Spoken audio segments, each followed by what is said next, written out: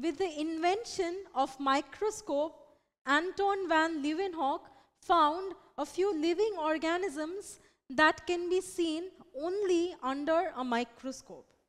They cannot be seen through naked eyes.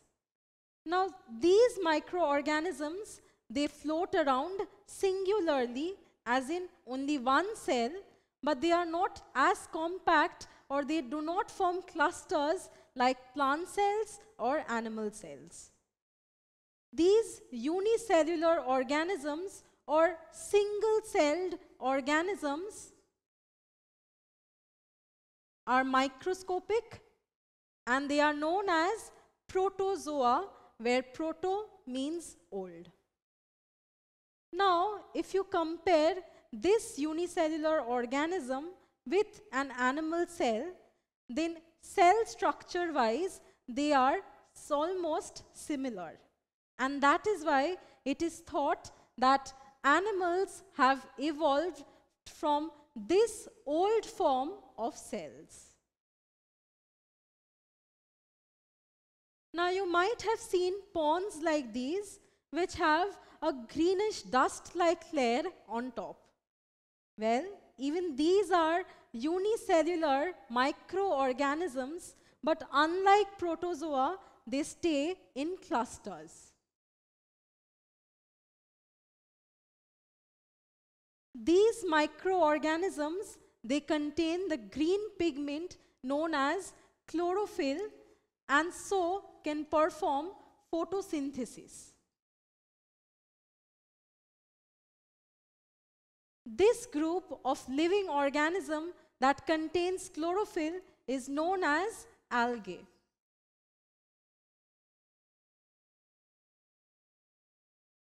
Now, you might have seen this bread getting stale.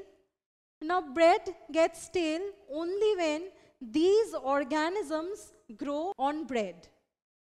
Now, these organisms are visible to our naked eyes, but its structure is not visible through our naked eyes.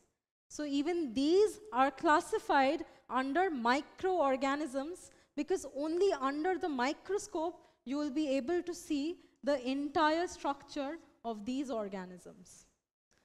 These organisms, unlike algae, do not contain the green pigment, and so cannot manufacture their own food, and this class of living organism is known as fungus.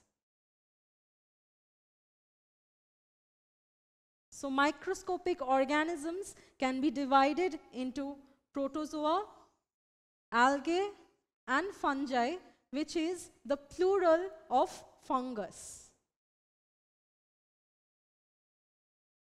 Now, with the advent of electron microscope, it was seen that all these microorganisms that we discussed about, they have a compact nucleated cell.